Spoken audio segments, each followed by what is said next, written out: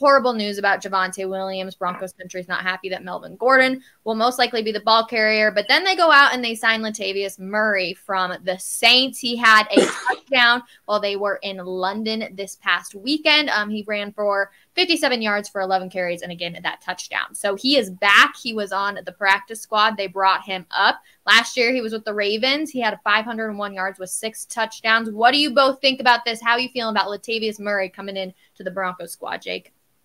You know, he was a Pro Bowler with the Raiders in his second season after being a late-round draft pick. That was also 8 years ago.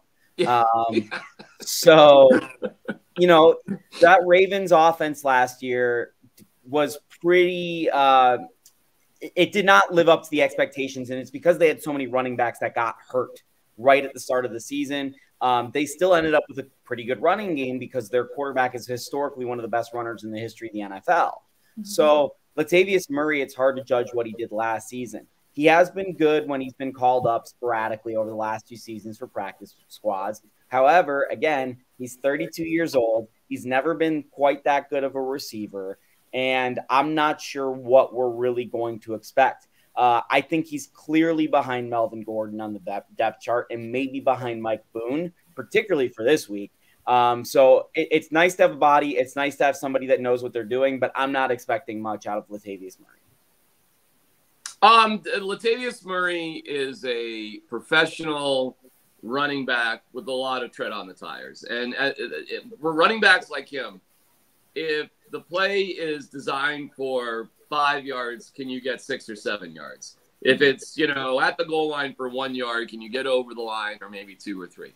The question with running backs is, can they see the hole and react to it quick enough? Now, you're not going to get a game breaker. You're not going to get somebody who's going to go for 50 or 60-yard runs. It's just not going to happen.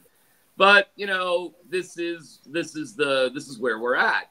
And very likely the Broncos will be drafting a running back. I mean, eventually, when they eventually have a draft pick next year.